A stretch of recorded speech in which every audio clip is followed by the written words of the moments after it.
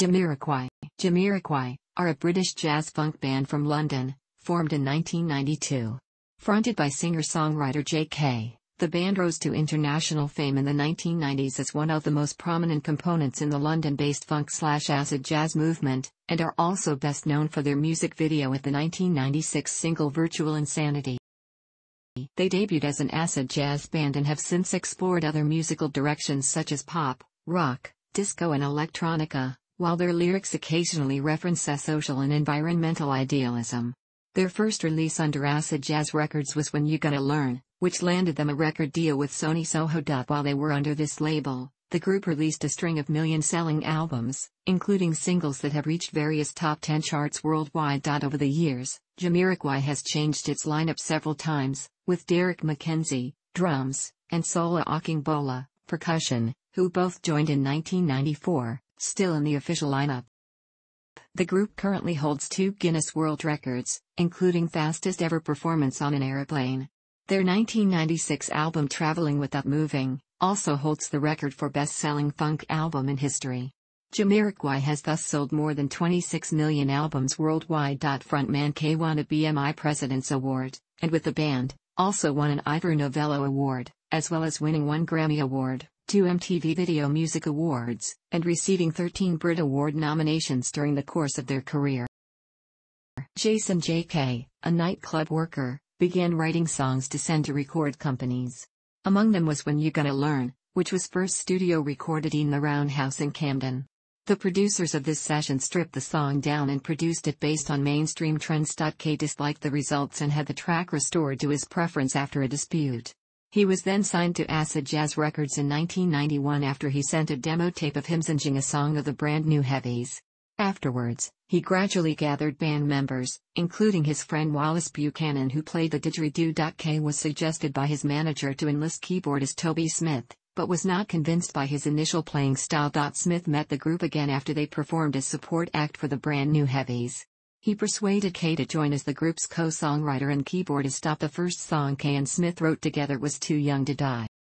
Being the front man, K is occasionally referred to as the group name, because he is the only person under contract with a record company as the artist name of Jamiroquai. It was widely talked about that the group's formation was a result of K's failed audition to become a singer of the brand new Heavies, but these rumors were denied by them. Jamiroquai had begun performing in the British club scene. When You Gonna Learn became their first single in October 1992. It featured bassist Andrew Levy, who was from the brand new Heavies. K was originally given £2,500, $3,300 US, for his first album. When he subsequently signed with Acid Jazz Records, the single, however, cost £35,000, $46,000, to produce due to K's control of the production. The single entered the UK chart at number 52. Following its success, the group were offered multiple major label contracts and settled for a $1 million, 8-album record deal with Sony Soho. K was the only member who signed under the contract, but would share his royalties with his band members in accordance to their contributions. Stuart Sender had left school and subsequently became the group's bassist in 1993. Emergency on Planet Earth was released in the same year and was described by an AllMusic review as showing quite a range of diversity, from the up-tempo jazzy instrumental music of the mind to the stop-start funk of Whatever It Is, I Just Can't Stop. It reached the UK albums chart at number 1, and sold 1.2 million copies worldwide, according to a Billboard report in January 1994. The album's second single, Too Young to Die, entered the UK singles chart at number 10. With Emergency on Planet Earth characterized as being environmentally idealistic, the music video for When You Gonna Learn was banned by MTV for featuring clips of the Holocaust and animal experimentation. Derrick McKenzie became the group's new drummer after the holiday of their original drummer Nick Van Gelder took longer than expected. Jamiroquai followed up with Return of the Space Cowboy in 1994, ranking at number 2 in the UK chart. Q magazine stated that the album was an ebullient follow-up to their storming debut. A Rolling Stone review described the group, parlaying jazzy soul pop so tight, it crackles. The instrumentation of Return of the Space Cowboy was what Joseph Woodard from Entertainment Weekly thought was played by humans, not samplers. While recording the album, K feared of falling into Tati's second album syndrome. He was in a creative block which was emphasized by his increasing drug use. The group became popular in Europe and Japan with the album singles Space Cowboy and Light Years. In a 1996 report, the album sold 1.3 million copies worldwide. The single Space Cowboy sold 114,000 copies and was the group's first number one in the US dance chart. The single additionally contained remixes by David Morales, which further put the single in club circulation. At the time, Jamiroquai were primarily known in the United States within its club scene. Stillness in Time was another UK top 10 single, peaking at number 9. The group co-wrote the track Lost Souls for Guru's 1995 album. Released in 1996, Traveling Without Moving sold 1.4 million copies in the US and reached number 24 in the Billboard 200. It sold 3 million copies in Europe, and peaked at number 2 in the UK albums chart, selling 1.2 million copies. A review from Q magazine stated that the album is tighter and more compact in its production, while critic Stephen Thomas Earlywine commented that despite having more fully realized fusions, it doesn't have the uniform consistency of its predecessor. Virtual Insanity, the group's best-known track that boosted in popularity with its music video, sold 356,000 copies and is streamed 4.5 million times as of 2014. It was also number 1 in Italy and Iceland. Another hit single titled Cosmic Girl, sold 250,580 copies and peaked at number 6 in the UK and remained in the position for 12 weeks. It was number 3 in the Italy chart, number 4 in the Iceland chart, number 10 in Finland, and number 2 in the Belgium Ultratip charts. Cosmic Girl was followed by All Right, which charted in the US Billboard Hot 100 at number 78 and is the group's only song to appear in that chart. In support of the album, the group gave an international tour including the UK, Japan, Australia, Brazil and the US. Prior to Traveling Without Moving, Jamiroquai contributed to the demo track, Do You Know Where You're Coming From? By British jungle beat artist Beat. Following a radio leak, K re-recorded the vocals of the song and was released as a single, as well as appearing on the album. Jamiroquai played as an opening act for the Rolling Stones at a Las Vegas show in November 1997. The group were preparing their fourth album Synchronized, 1999, in Case Chillington Studio Complex, built in his Buckinghamshire country house. During its production, bassist Stuart Zender left Jamiroquai. Toby Smith said that although Zender had not been involved in the album's songwriting process, the group chose to scrap the recordings involving Zender. He was replaced by Nick Fife for new bass tracks to avoid potential lawsuits. Synchronized redirects the band's British tendency toward smoothed-out old black jams. According to Spin magazine, it contained 1999's Canned Heat, which was their second number 1 in the US dance chart. The song also appeared in the 2004 cult film Napoleon Dynamite. The 1998 single titled Deeper Underground was listed in the Godzilla soundtrack and was their first and only UK number 1, selling 339,100 copies. Synchronized ranked number 1 in the UK albums chart and number 28 in the US Billboard 200. It sold 3 million copies in comparison to Traveling Without Moving, which sold million copies. Jamiroquai wrote the song Everybody's Going to the Moon for the 2000 film Titan AE and its soundtrack. The group issued their 2001 follow-up, A Funk Odyssey, which sold 1 million copies in Europe and was certified platinum. In Australia, it was certified quadruple platinum. Both the album and its single Little L were in top 100 charts worldwide. The former single as well as You Give Me Something were number 2 in the US Hot Dance Music/Club Play chart and sold 185,000 in the country. Guitarist Rob Harris joined the group and contributed to the album's songwriting, such as Corner of the Earth. The band embarked on a world tour to promote the album, including locations in Europe, Hong Kong, and Melbourne. They were accompanied by vocalist Beverly Knight, who was featured in A Funk Odyssey with the tracks Love Philosophy and Main Vein.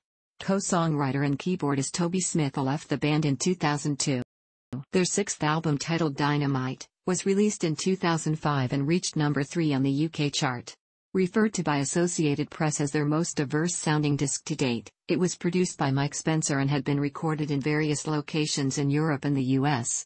The album's tracks Feels Just Like It Should and Love Blind were characterized as having a fatter, dirtier sound than usual.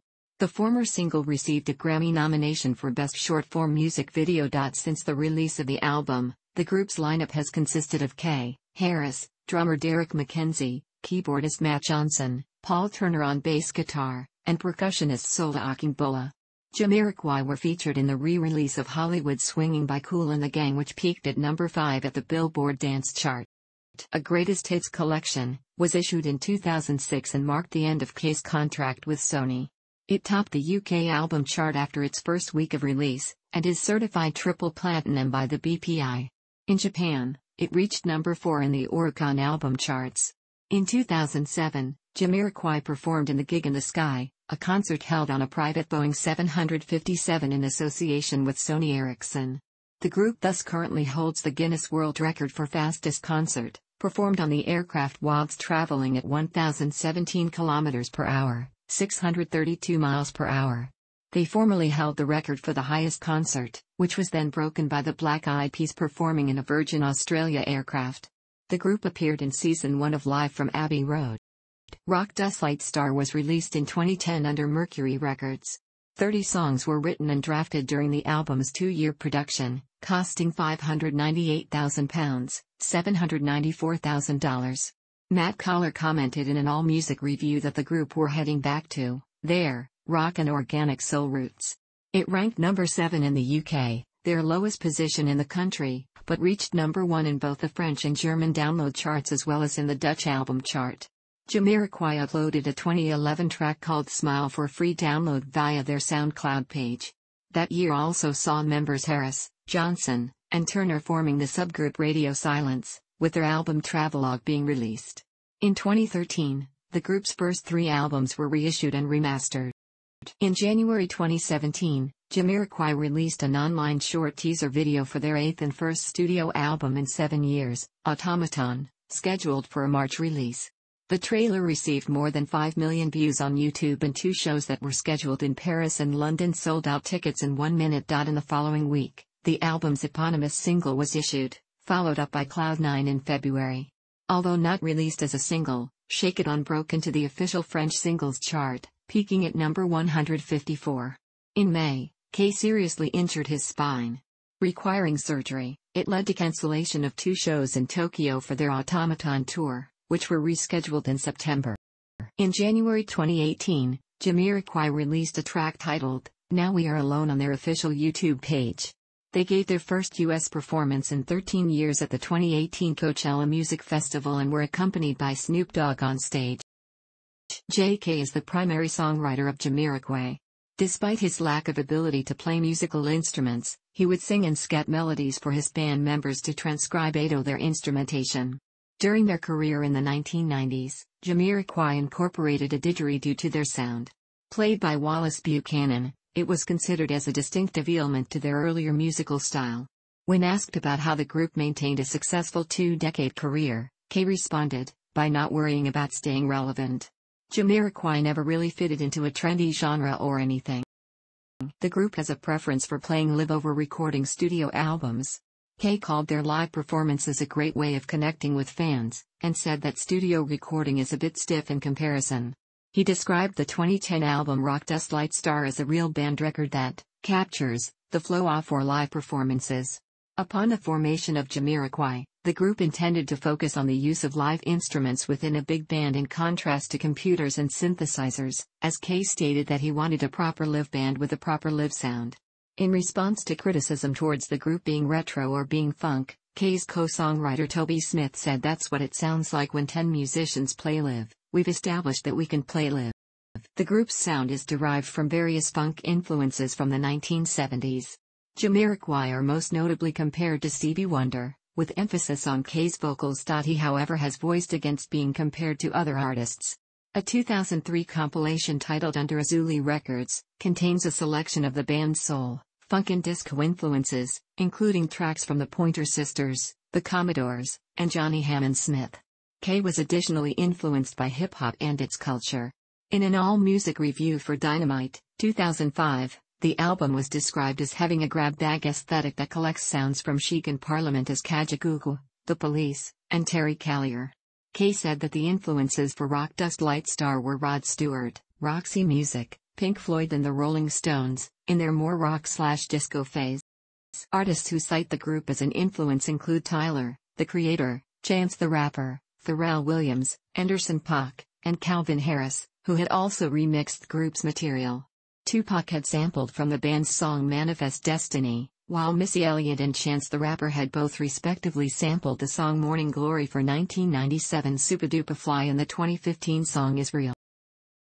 Jamiroquai's sound is generally termed as acid jazz, funk, disco, soul, and R&B. Emergency on Planet Earth, 1993, is categorized as acid jazz, a genre that fuses live instrumentation with hip-hop beats. A BBC Music review stated that the album laid the foundations for an acid jazz sound that the band would continue to build upon for the next decade and a half. At that point, the group would become a prominent component within the London-based funk/acid jazz movement. The 1996 single, Cosmic Girl, showcased the band's increasing disco influence into their later work, as K premeditated his shift for their next album Traveling Without Moving.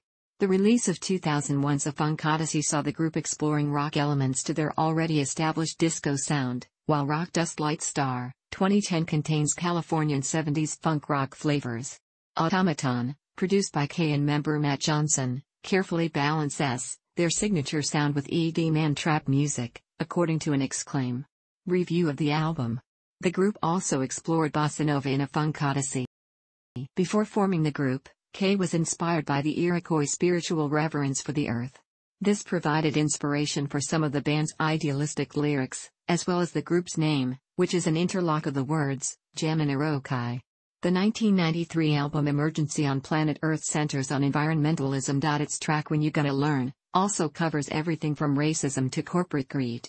The anti-war song Too Young to Die is, according to K, not just about people, it's about all forms of life, they're all too young to die. The Return of the Space Cowboy, 1994, discusses homelessness and Native American rights. In the album, the song Manifest Destiny touches on slavery. Termed as a white guilt song, K said, "When you learn how cruel history has been to some people, you get a perspective on why the world is like it is." Dr. Buzz is additionally about racism and gun violence. With the songs 2001 and Automaton, they respectively brand technology for having dehumanizing effects, along its rise with artificial intelligence, which according to K is affecting our relationship with one another as human beings. When Traveling Without Moving was released, K became interested in sports cars. He was reluctant to release an album that adopts a motorcar concept, despite having written about environmentalism prior, later stating, "Just because I love to drive a fast car, that doesn't mean I believe in chopping trees down. Nor do I believe in building more roads for my car." The same album was described by Bibb as having a lighter sound, as K stated that he was tired of being a troubadour off social conscience. A Pop Matters review of A Funk Odyssey, 2001, stated that the album is more concerned with having fun than making meaningful social change. K said in an interview with Independent that after a while you realize that people won't boogie and dance to politics. K occasionally references his personal life in the band's lyrics. Nights Out in the Jungle is about his past struggles with drug addiction, which was previously alluded in The Return of the Space Cowboy. Half the Man is about the premature death of his twin brother, which also doubles up really nicely as a love song. K stated that the group's visual aesthetics are important. He assumes creative control over the group's music videos, such as editing, performing his own stunts and ensuring that they look good after 10 to 15 years. Called icons of the music video format by Atlantic, the group are known for their music video of Virtual Insanity, directed by Jonathan Glazer. In the video, K performed in a room where the floors, walls and furniture all moved simultaneously. Jamiroquai are also known for K's array of elaborate headgear. In a 1993 interview with Melody Maker, he said that wearing headgear gives him a spiritual powered hat the Iroquois called Orenda, and if the audience isn't really going for it, I'll tug the hat down and come on all militant. The illuminating helmet that appears in the video for Automaton was designed by Moritz Waldemar for K to control its lights and movements and to portray him as an endangered species. Additionally, he wore indigenous-themed headgear, which was met with criticism from the Indian Country Media Network, commenting that he had worn sacred regalia of the First Nations. Jamiroquai were the third best-selling UK act in the 1990s, after the Spice Girls and Oasis. As of February 2017, the group has sold more than 26 million albums worldwide, including UK sales of 4.4 million and US sales of 2.5 million copies sold as of 2010. Among their albums included Traveling Without Moving, which entered the Guinness World Records as the best-selling funk album in history. Frontman K was given a BMI President's Award, in recognition of his profound influence on songwriting within the music industry. The band also won an Ivor Novello Award for their outstanding song collection. BMI Awards, Billboard Music Video Awards, Brit Awards, Grammy Award, Hungarian Music Awards, International Dance Music Award, Ivor Novello Award, Japan Gold Disc Awards, KISS Awards, MOBO Award, MTV Video Music Awards, with an additional 2 wins and 4 nominations for staff. MTV Europe Music Awards, MBPA Awards, Silver Clef Awards. Thanks for watching. Don't forget like the video and don't forget to subscribe.